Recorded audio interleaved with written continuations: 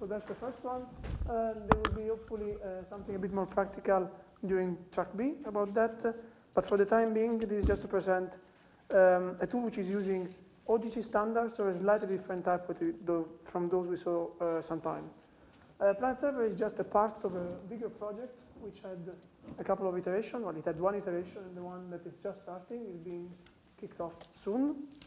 And it deals with large amount of raster data and accessing and analyzing those data with SQL-like queries.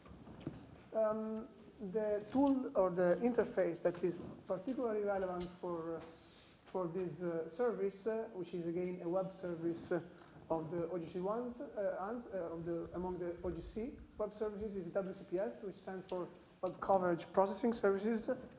It's slightly different from WMS when you're streaming maps, or from WCS when you're actually downloading data, because you're querying and you're extracting only very small subsets.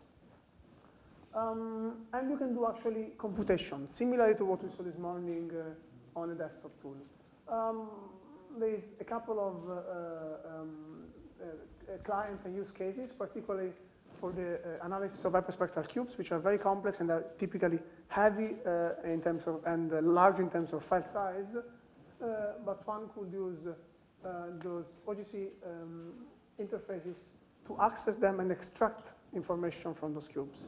For example, a single spectrum or a single color bands or color combinations without the need of downloading the old.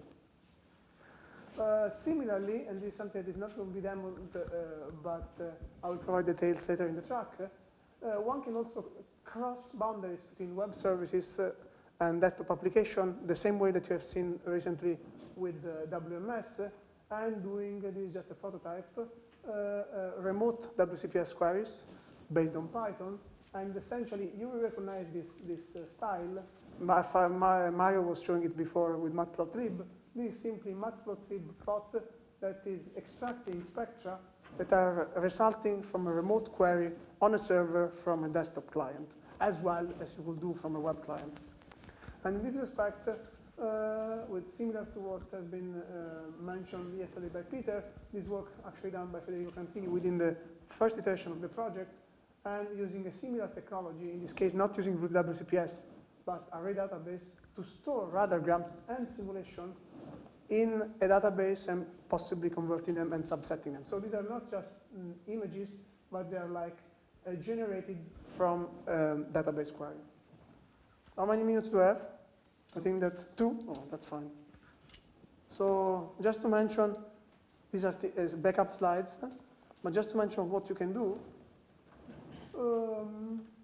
you can make, of course, shortcut, for example, to complex hyperspectral summary products, band depths, or calculation, and essentially just send a query, get back a result from the server, and then, for example, loading it as a PNG or GeoTIFF, either on your web services, so on a WebGIS, or on a desktop one.